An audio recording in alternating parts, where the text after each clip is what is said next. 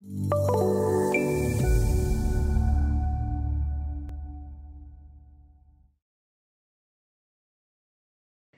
to this session on placing curtain wall. Now the curtain wall tool is a little different than the door and window tool. It does allow you to place, modify, and manipulate curtain wall element types that include curtain wall, storefront, ribbon windows, and punched openings. Now these can be placed as linear or biline. They can be placed as arcs or curves and along a drawing element, and even by drawing a shape on an elevation. Once placed, they can be further manipulated by moving or copying mullions across panels to create a desired pattern. So we're going to place some curtain wall on the back side of this building. That means we need to rotate our view around so we can see the back. Now there is a dynamic rotation on the view. If you go to rotate view, we can then select and move like this. But there's also a screen menu tool, and this one's a good one to know. If you hold your Shift and Control key and then right click, there's a number of different tools on here, different display styles, the ability to spin the view or rotate the view, turn the camera on and off. But it also has the 4 isometric views, front left, front right, but also back right and back left. So for instance, I can select the back right isometric here, and we get that back isometric view. And we're going to place our curtain wall here between bays B and C, which would be here in our top view. So let's go ahead and select the curtain wall tool. And you should have a system in there called Example Storefront. And you can see it's already been predefined with the type set to storefront. We have a sense distance. You can choose how you want the mullions to meet the frame. Basically, are the verticals continuous or the horizontals continuous? And then how do they meet the frame? Is the frame continuous or the mullions? This is set to continuous verticals with a continuous frame. So we can do the layout in each direction, horizontal or vertical. We can select a spacing, we can give it a fixed distance, or we can select a number of panels. But we can also select a pattern. So in this case, we've selected a pattern, and it's set so that the first one is 1'6", the second one is 8'6". If you notice up here, the height of the entire system is 10 feet. So it only repeats the pattern once. If we had a taller curtain wall, it would continue to repeat that pattern.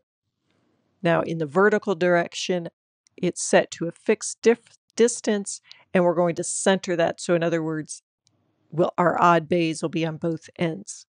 And we've got that vertical spacing at 5 feet or 1,500 millimeters. Now, I will point out on any of these tools, this would be true for the doors or the windows or the walls. There is an option here on this pull down to save this catalog item as. So in other words, if I had gotten this all set up a certain way and I wanted to save that so I could place it again and again in my model, I might want to say save catalog item as. You can see it's going to give me an example, and maybe we'll just rename it and call it My Storefront and select OK. Goes out and creates that little thumbnail. That's why you see the file change there, but then puts you right back where you were. And you can see now I'm actually placing a different catalog type. It's called My Storefront. So that's a quick way to add data to your data set. Now that's saved in this particular work set. It would be available on this project. And then we'll just scroll down and see some of the other settings here. So for instance, we can select a glazing type, the profiles that are being used for the mullions and the frame. And then on the placement ribbon, we set, again, our placement options. So we're just going to place by line.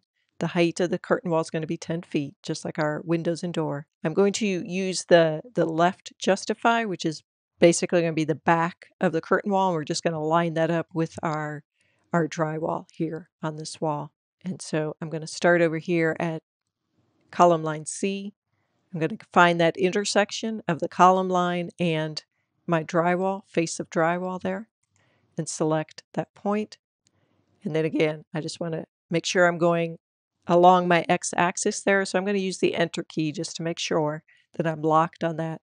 And then come over here and select the next column line. And that places our curtain wall, and we see it there in our isometric view. I'm going to go ahead and close that dialog now. Now, curtain wall's interesting because once it's placed, you're able to modify, for instance, the spacing of these mullions. We can add more mullions, we can delete mullions, we can change that panel that we put in there. So let's take a look at that. So I'm just going to hover over one of those mullions and select it, and notice I get these handles. If I hover over that middle handle, you can see I have a little toolbar pops up, and I have the ability to, for instance, to delete that particular mullion. Now, I could delete just that mullion from here to here, or I can delete the entire line, so that entire vertical. And that's the same. I could move it and copy it, just that section of the frame, or I could do the entire line. I can also turn on and off its visibility. So if I, for instance, toggle the visibility here, you can see that the frame goes away. I still have like a butt joint there.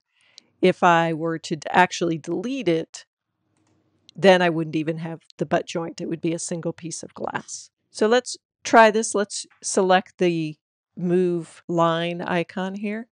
Now you'll see our AccuDraw pops up, and we can move this over. So we did a 5-foot spacing, or 1500 millimeters. If I want half of that, I would do 2.5. I could also just snap to that frame there. That would get me to the midpoint.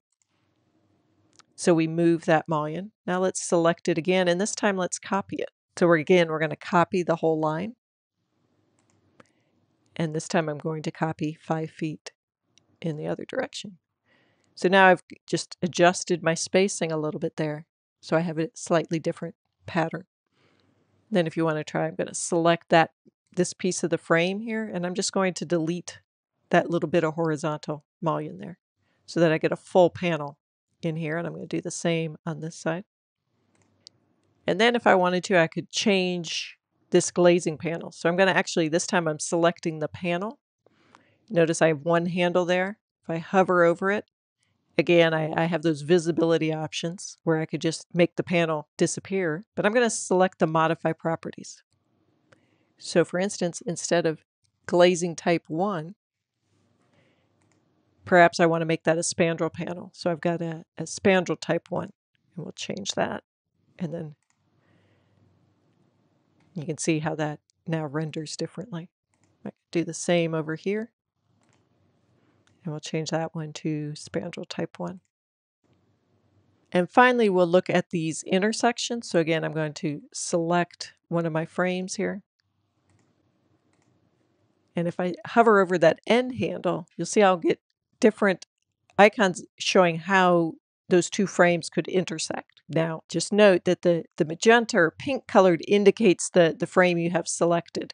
So you might have to kind of rotate those images a little bit in your mind.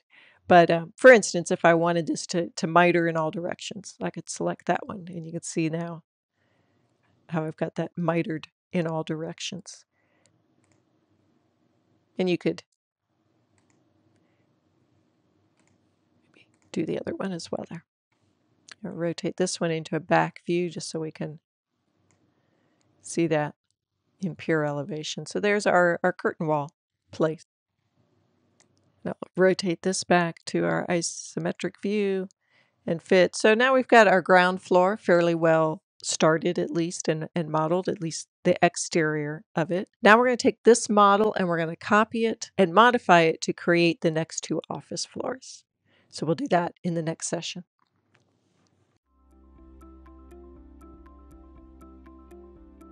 If you found this video helpful, please give it a like. If you want to see more such series, consider subscribing to our channel. Thank you, and see you next time.